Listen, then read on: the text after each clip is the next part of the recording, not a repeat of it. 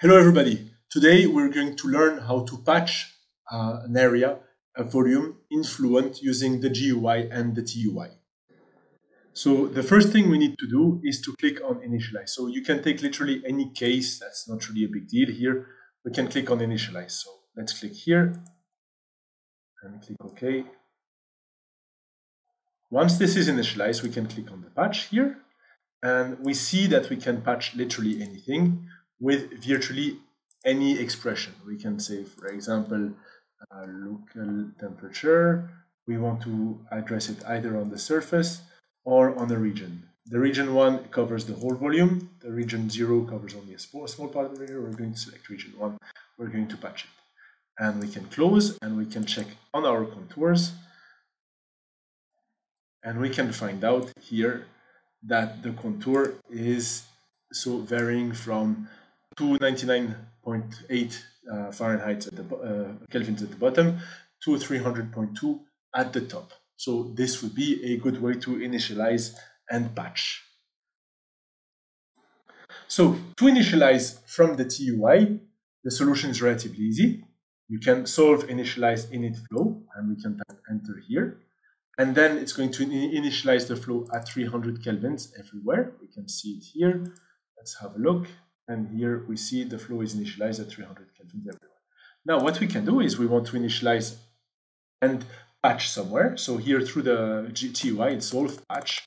We can select here the domain. Here we have no domain because we're in single phase flow. The region 0, which is our local region.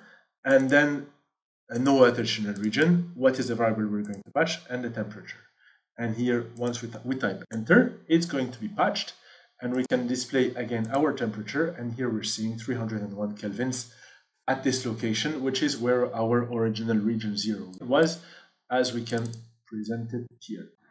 So in a similar manner, what you can do is you can patch a two-phase flow or multiple phase flows. So solve and patch are simply the TUI commands. Air, in our case, is one of our phases, but you can use mixture, you can use the other phase, phase 1, phase 2, etc. Open parenthesis, close parenthesis is simply the cell zone where we want to patch, because in some cases we have multiple cell zones. Then region 0, 1, 2 is the region where we want to patch. Here we want to patch on region 1. Then we open close parenthesis because we do not want to have an additional region. And we can use then the temperature. And of course, we can say that we want to set it at 310 Fahrenheit, kelvins. Of course, there is one key here, is you can do this initialization with an expression. Here, for example, we would be able to do